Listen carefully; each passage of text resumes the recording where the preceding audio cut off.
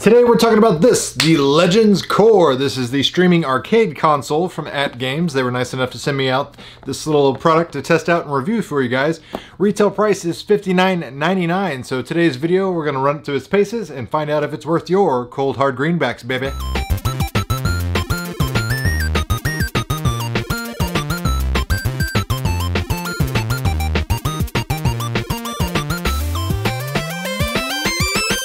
Now, if the premise of the Legends Core sounds familiar to you, well, it probably should, because it's essentially the natural progression of the Legends Flashback home console that AtGames had previously already released. This had 100 built-in games, both console and arcade games, came with 2 connected 6-button Sega-style controllers. You could rewind, you could save games, you could actually even plug this up to your AtGames Legends Ultimate Arcade cabinet and play these built-in games on the arcade control deck, which is neat. This was retail price about $50. However, we've got the new and improved version, so to speak, right here with the Legends Core. So let's go ahead and open it up and find out what's truly unique about it. So inside the box, packing foam, we get our instruction manual, we get the Legends Core itself. Looks like a hockey puck. So we've got our Ethernet port there, we've got our HDMI, we've got our USB 3.0, we got a micro USB for power, and the pairing button. Got some nice little rubber feet here so you can put it on any kind of table surface and you don't have to worry about it sliding around. Little protective film. Always satisfying to peel that off. What else we got in the box? We have a power brick adapter for a USB. And then we have a micro USB cable. Double check, make sure. Oh, whip. Almost missed it. HDMI cable. Let's get to gaming.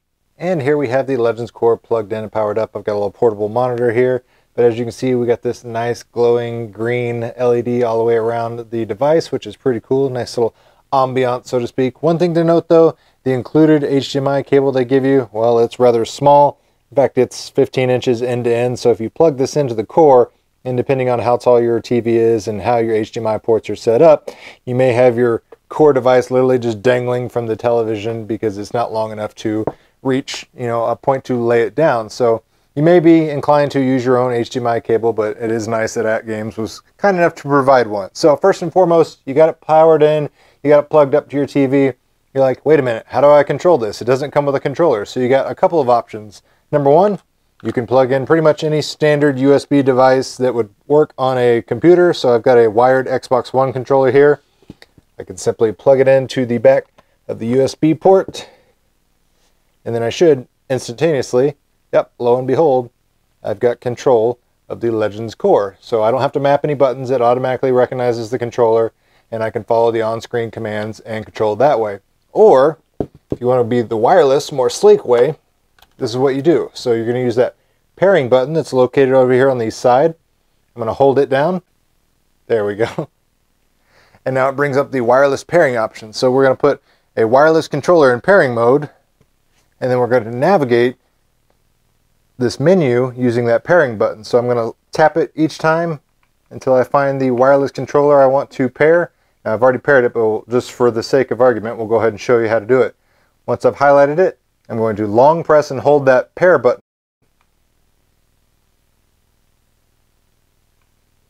And it's going to start the pairing, and it's already paired. So now I have a PlayStation 5 controller wirelessly paired via Bluetooth to the Legends Core. So now, as you can see, I can sit here and navigate the menus. Everything's pre-mapped, very sleek, very handy. Works on quite a few Bluetooth wireless controllers. I've done this on the Xbox One controllers, PlayStation controllers.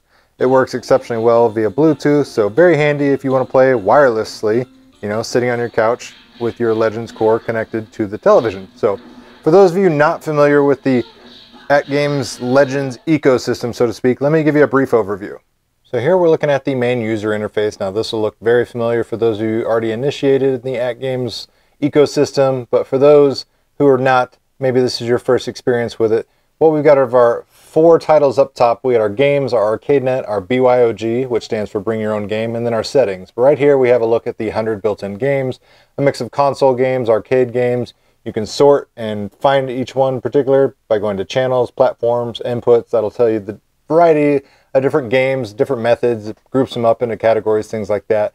But little icons like this little trophy right here, that means those games are part of the AtGames online leaderboard. So say I wanted to play a game of alpine ski and I recorded a high score. I can post that high score online competitively against everybody that is in the AtGames Legends family. So people that have the full-size arcade, the Gamer Pro, those type of devices, everybody can play these same games and post against each other with high scores, which is really neat and a really nice way to, add some new flair to these older games. But we got some big heavy hitters. We got Aladdin, we got Bad Dudes, we got Bubble Bobble, Burger Time, City Connection, some really fun games in here. Like I said, you can make this as complicated or as uncomplicated as you want as far as how you play these games. If you just want to plug this in and play these 100 built-in games, that's completely fine. They all play great.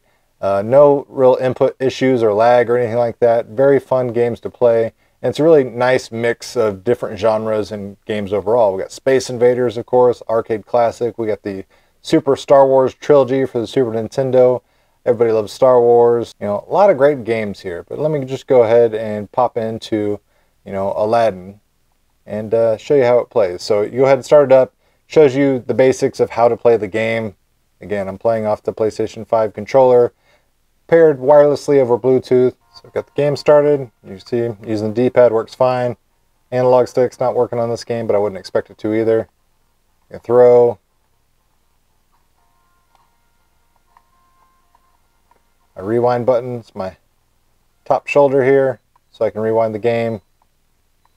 Very handy if you're playing something like Aladdin, you get killed really quickly. You don't want that to happen, obviously. So I can bring up my in-game menu and it allows me different things I can change. So if I want to reconfigure my button mapping, I can go down here and reconfigure the inputs on my controller. I can change the display mode. So right now it's centered and we got these bezels on the side. I can change that, make it a little wider. Or I can go full screen, stretch it out, pixel perfect. I can also add scan lines, horizontal or vertical. And, really cater my gameplay to suit whatever aesthetics I like. And next up we have ArcadeNet. This is AtGames cloud streaming service. Now this is free of charge at the moment. All you have to do is sign up online with an account. And once you have that account, you're going to make sure you're connected to the internet. So you're going to go over to your settings. You'll connect either via Wi-Fi or Ethernet. So you can plug in your Ethernet cable and have a direct connection. And then you'll sign in right here. Now I've already signed in. That's why it says sign out. But you can see my username up here. It says COOLTOY. And then we'll go back to ArcadeNet. And we'll just randomly pick a game to play. Go ahead and test out Metal Slug. Show you how well it works over Wi-Fi. Again, obviously, typically want to put this on Ethernet just for the best possible experience, but I've got a pretty good Wi-Fi connection, so I'm not worried about it.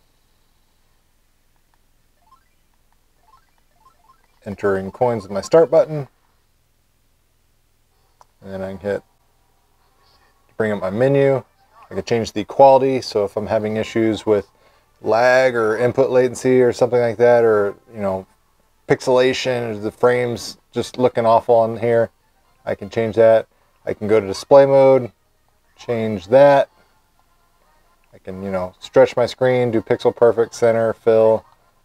That way I don't have any kind of bezels on the side. I can enable or disable the joystick. I can have my input latency and my frames per second turned on. So turn it on there. As you can see, again, I'm on Wi-Fi, so my latency is going to be a little weird, but 60 frames per second is how well it's running. Which is exactly what I would hope for an optimal gameplay experience.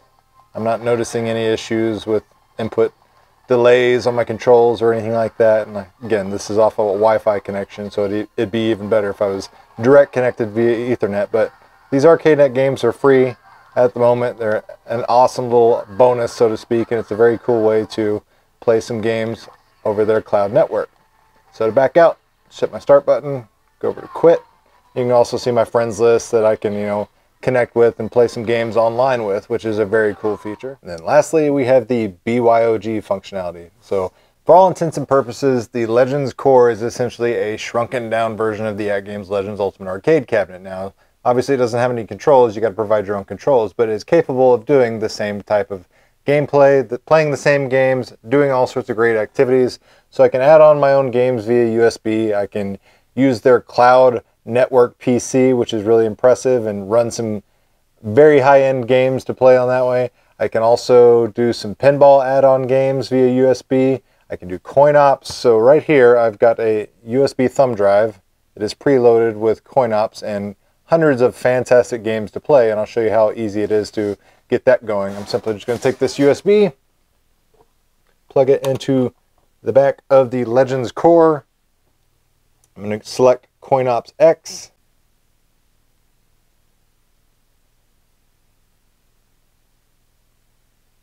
And it looks like it has started to load. So now I can scroll through, find all sorts of great add-on games.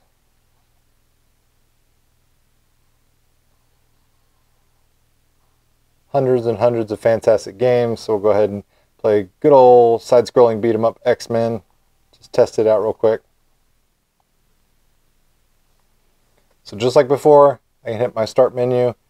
I can go to the advanced configuration so I can access things like the MAME dip switch settings. So for particular games, if they're too difficult, I can change the difficulty.